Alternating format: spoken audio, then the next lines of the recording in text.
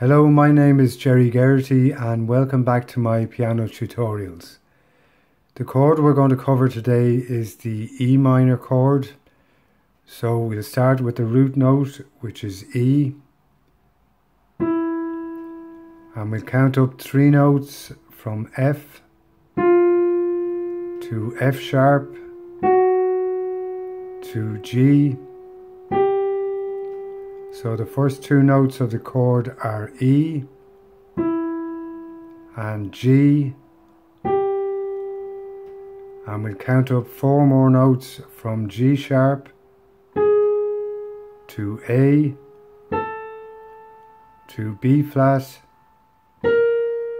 to B.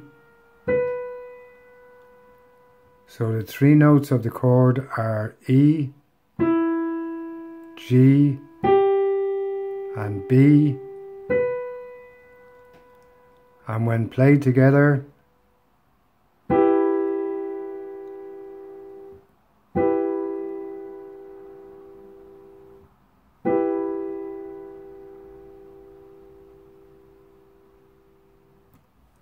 form the E minor chord.